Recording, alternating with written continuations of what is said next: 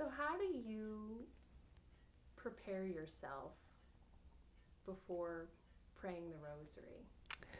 Well, Jennifer, I suppose no two people pray the same way, but I think one excellent way is to begin with an act of contrition, and I always follow it with a prayer to the Holy Spirit, and of course to make a firm resolve not to be distracted. Of course, we're going to be distracted.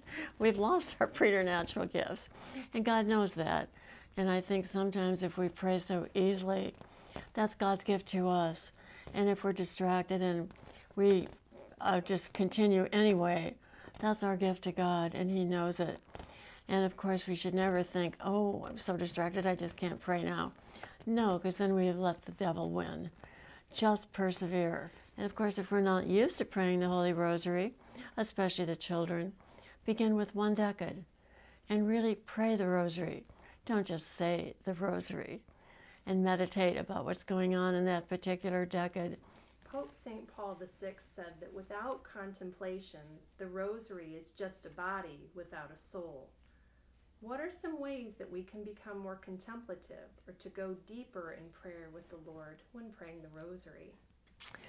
Well, Jennifer, it always comes to my mind that when we're praying the Holy Rosary, we're visiting with Jesus and our Blessed Mother.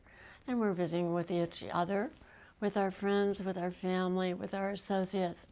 We get to know them, and we get to love them. And that's what happens when we pray the Holy Rosary.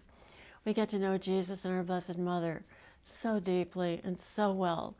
And of course, to know Jesus and our Blessed Mother is to love them. It's automatic. Mostly, it saves us.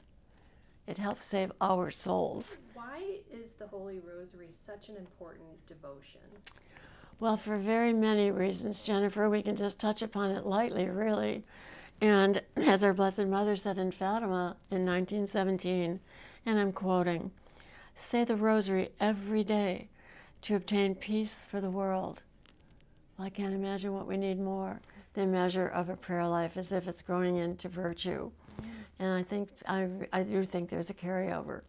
People begin to wear the brown scapular, because we've heard that, and pray the Holy Rosary. And then that's, if we're close to our Blessed Mother, we will automatically be close to Jesus. That's the way it happens. That's all she wants to do, is take us to Jesus. She's the surest and the nicest way to Jesus.